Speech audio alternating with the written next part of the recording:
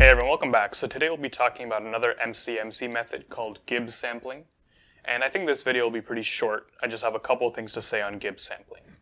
So first off, why would you use Gibbs sampling? So this is only really makes sense when you're sampling from a multivariate distribution. So in most of our past videos, just to keep the example simple, we've been sampling from single dimensional distributions where there's only one variable. Gibbs sampling is useful in the case where you have two or more dimensions for the distribution that you're trying to sample from. So we're going to be working with the easiest such case with a two-dimensional distribution today. And just to keep things concrete, our goal is to sample from the two-dimensional normal distribution or two-dimensional Gaussian distribution with mean 0, 0 and this pretty simple covariance matrix. Now I'll just say off the bat that there are known ways to sample from this distribution that are not Gibbs sampling. But we're going to keep things simple and assume that we're going to be using Gibbs sampling today to sample from this distribution, just to show you how Gibbs sampling actually works in practice. So if we were able to sample from this distribution, we would get some kind of plot like this. So there's a high density around the mean, which is 0, 0 for x and y, and the distribution is tilted like this because of these 1/2s in the covariance matrix, and we can also show that the correlation between the x and the y variable is 1/2. So you get a distribution that looks like that. And so the case when you use Gibbs sampling, so you want to sample from a multivariate distribution. Now what is the secondary case for knowing you should use Gibbs sampling? This is the most important condition. So sampling from the joint distribution, which is p, x, and y, so that would be the joint PDF for the multivariate normal distribution, for the two-dimensional normal distribution. We're going to say sampling from that is difficult. So you may have the equation for it, you might not have the equation for it, but either way, sampling from that joint distribution, getting a pair of x and y's simultaneously is difficult. But what is easy is sampling from the conditional distributions. And by conditional distributions, I mean the distribution of x given a fixed value of y, and also the distribution of y given a fixed value of x. And as you ramp up the number of dimensions in your distribution, 3, 4, 10 dimensions, all these conditional densities, so the density of the first variable given the others, the density of the second variable given the others, we're assuming all of those are relatively easy to sample from. So those are all sampling from a single variable distribution, which is that first variable holding all the other variables fixed.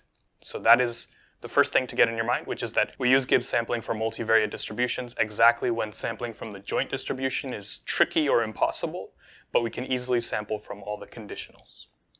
And now that begs the question, what are the conditional distributions, so x given y and y given x for this particular example?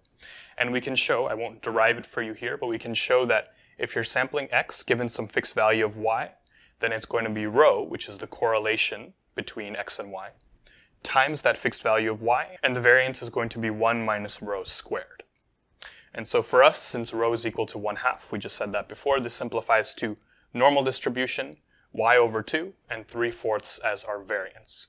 So in more easy terms, what that's saying is that if you have a fixed value of y, and you want to sample x, then you can sample from the single variable normal distribution with mean y over 2, and variance 3/4. And since this whole problem is symmetric, the conditional distribution of y given x looks exactly the same, just substituting x for y.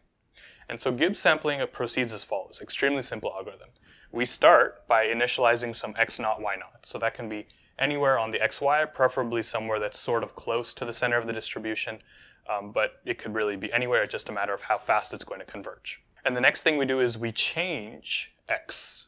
So we're going to keep the y variable fixed for now. So this was our first sample. In asking for our next sample, we're going to be keeping the y variable fixed. And we are going to be sampling the new value of the x variable from this conditional distribution, which is the new value of the x variable given the existing value of the y variable, which is y0. And then the next thing we do is we sample a new value for the y variable, so y1, given some fixed value of the x variable, namely the one that we just sampled in step 2. So basically what's happening is that we are getting a new x, sampling from the existing value of y, then we get a new y, sampling from that new value of x, and then we just rinse and repeat as many times, as many samples as you would like. And it's really nice because we can see this visually, at least for the 2D case in this chart here. So let's say this is your first sample, x naught, y naught. And now we said that we're going to sample a new value from x, but keep the current value of y fixed. That's equivalent to just moving somewhere in the x direction. So this is our next sample. And then to get the next sample after that, we're going to swap. So we're going to keep the value of x fixed and then sample a new value for y.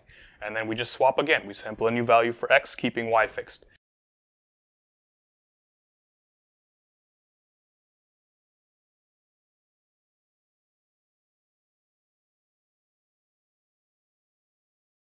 And we just continue on and on like that as many times as we want. And what you'll find, even though I won't prove it, if you want to prove that Gibbs sampling works, it's actually even easier than proving that Metropolis Hastings works. So you can just use the detailed balance condition again. But what you'll find is that if you take enough of these samples, it's going to be exactly sampling from this multivariate distribution here. That is, you're going to get a lot of samples around here, and you'll get less samples around the tails of the distribution. So that's Gibbs sampling in a nutshell, and you can extend this to as many variables as your distribution is. It's just that you don't have two steps here. You have, I'm going to sample the first variable given fixed values for the others, then I sample the next variable given fixed values for the others, and you just keep going. And Gibbs sampling is pretty simple. There's a lot of variance to it. Sometimes people do this sampling in order. Sometimes people do this sampling randomly. Sometimes people even sample blocks of variables given blocks of other variables, so there's a lot of directions you can go with this. But the general philosophy, the general guiding principle of Gibbs sampling is that conditional distributions are easy to sample from for this problem at hand, but the joint distribution is not. And the last thing I'll say in this video is just some pitfalls, some places that Gibbs sampling doesn't work out the way you expect. And the first one is this very contrived case here, where you have just 0 and 1 in the y direction and 0 and 1 in the x direction. And there's a 1/2 probability at 0, 0. There's a 1/2 probability at 1, 1, and there's a 0 probability here. You can probably already see the issue here. Let's say I start off at 0, 0. And because of the way Gibbs sampling works, I can only either go in the x direction or I can go in the y direction because of this trading off x and y direction principle. But you see the problem immediately. If I'm going in the x direction, I couldn't go here because there's no probability there, so I'm going to have to stay here. If I, however, go in the y direction, same exact issue. I can't go here, so I'm staying here. So I can never actually sample from this 1, 1 because I can't get there in one step. Okay? So that's one of the shortcomings of Gibbs sampling. Another one is this phenomenon called probability spikes. That is totally a term I just made up. Please don't write that in any official report. But what I mean is that you have a distribution where there is a spike in probability. So for example, consider this 2D distribution. This little green dot here is where I'm saying there's a lot of probability there. There's a very high probability density there. And everywhere else in this distribution I've marked L's, which means there's a very low density there. Let's think about the issues that we get using Gibbs sampling here. Let's say we're currently in a low region.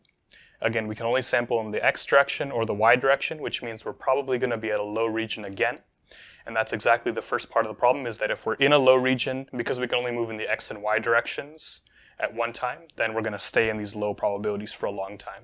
Conversely, if we are in the high density bubble, then think about moving in the x direction. You're probably going to stay in the high density bubble because in the x direction there's no other high density areas. And also in the y direction you're going to stay in the high density bubble.